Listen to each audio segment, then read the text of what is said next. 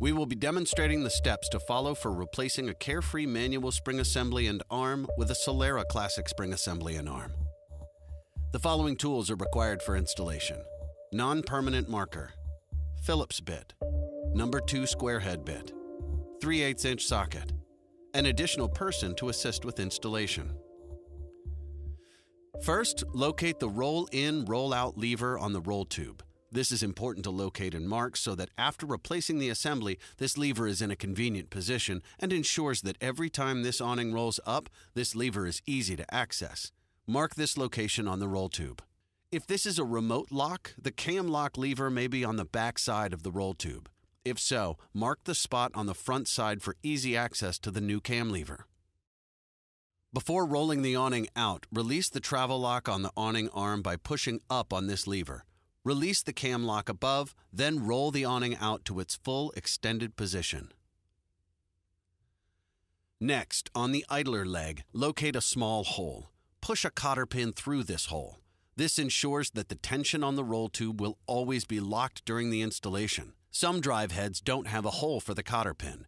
If yours doesn't, it is important to make sure that the cam lock is always in the roll-out position until you are ready to release the awning tension.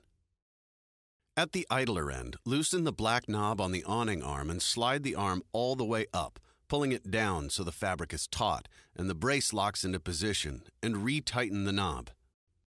Move the assist on the cam lock off of its pin, making sure that the cam lock remains in the open position.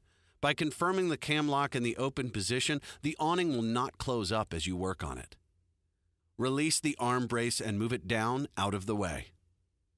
With an assistant holding the roll tube, remove the screw holding the end cap to the awning arm. Lift the end cap off of the awning arm and move the arm to its travel position and lock it in place with the travel lock.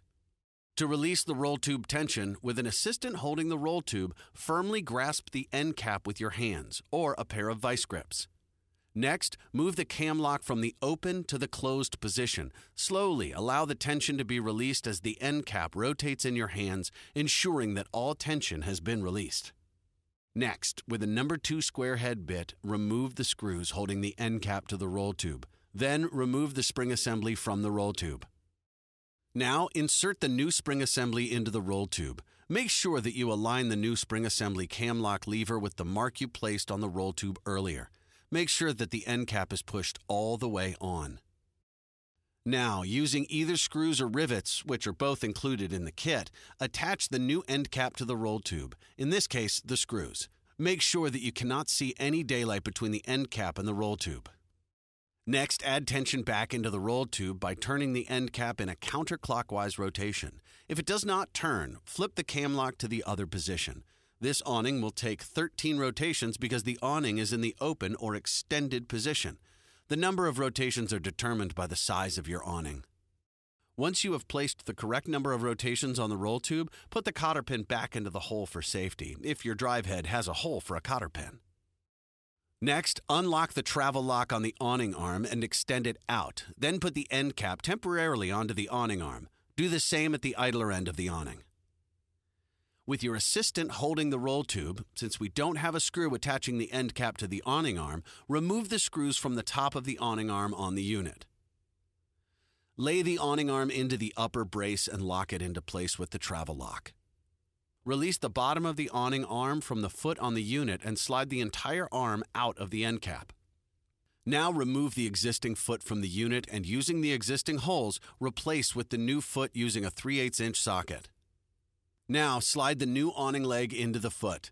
Make sure the tension knob is loose and slide the awning arm out to the correct position to fit into the end cap. Slide the arm end into the end cap, aligning the holes, and secure using a Phillips bit and screw provided in your kit. Next, secure the top of the awning arm to the channel using lag screws provided in the kit. Extend the awning arm out to the roll tube and tighten the tension knob. You can now go to the idler end of the awning and repeat the steps to remove the end cap, spring assembly, and awning arm and replace with new hardware. Please note, the idler end does not have a cam lock, so all of the tension in the awning is on the cotter pin. Make sure that you have a firm grip on the awning head and roll tube before releasing the pin. Note when working on the idler end, to ensure that the end cap awning arm ends up at the same angle as the drive end, align the plug to the same position of the cam lock at the drive end. This will ensure that the awning arms end up at the same angle on both ends of the awning. After the new hardware has been installed at the idler end, pull the cotter pins out of both ends of the awning in order to operate the awning after installation is complete. Finally, with both arms replaced, you will need to install a stop bolt. To do so, adjust the height of your roll tube to the rail channel at the top of the unit. Try to position the center of the roll tube as close to the center of the awning rail as possible. You may move the awning up or down by releasing this lever and manually moving the awning up or down to the best position. Release the lever and the arm will lock into place. Identify and mark the nearest hole with a pencil or non-permanent marker. Extend the awning out about a foot. Extend the awning arm up to allow access to the hole marked for the stop bolt. Insert the provided bolt and attach a star washer and acorn nut to it and tighten. With the stop bolt installed, the awning arm will always stop at this point to ensure consistent stowing in the travel position. If you have any questions about the installation process, please call 574-537-8900 for more assistance. Thanks for watching.